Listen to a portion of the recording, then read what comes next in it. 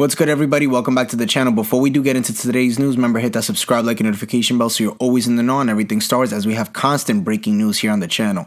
So it appears that Daisy Ridley's Rey reportedly has an Obi-Wan Kenobi type of role in Simon Kinberg's Star Wars trilogy that was broken by Bespin Bulletin.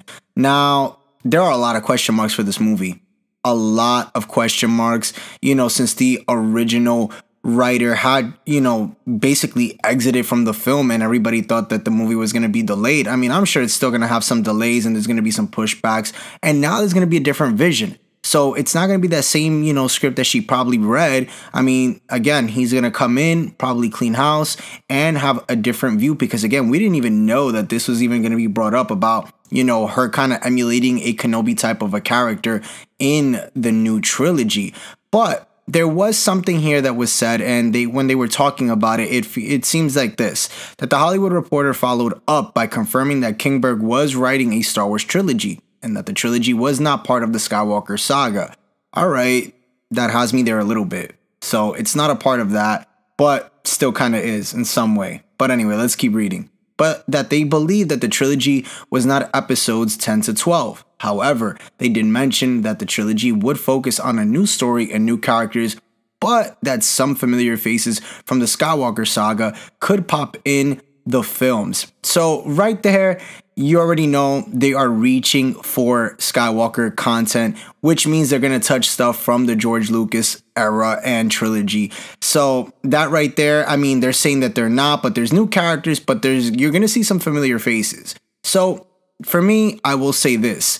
It's already upsetting because I think the fact that they're mentioning that there's going to be familiar faces is problematic. Because I'm here thinking that if you're going to do a new trilogy, something different that's not touching the Skywalker saga, which I think a lot of people want to see something different.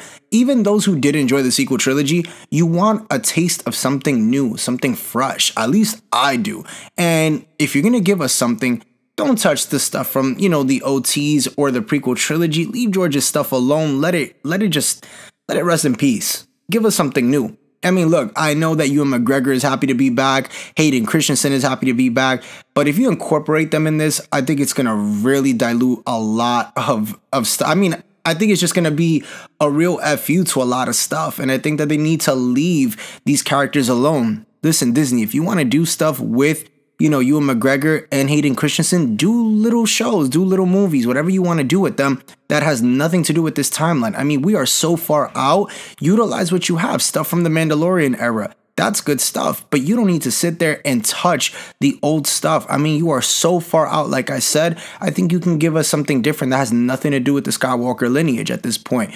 Now, there is some talk potentially that she might emulate as well of a Luke Skywalker, post Return of the Jedi. So I think that would make more sense. I don't know really why they would want to go the route, or I don't think they should go the route of the Kenobi kind of like emulation, but I could understand why they would want to go that route because, again, they did incorporate, right, his voice in when he says, Rey, these are your first steps, in the sequel trilogy. Maybe there's some sort of lineage to that in a sense of like maybe she has a connection to Kenobi.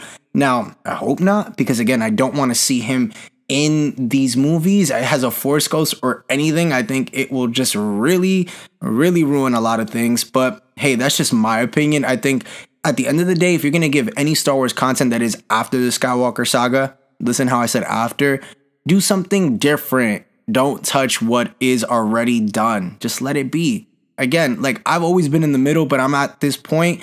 I want to see something different, something new. Like get creative with it.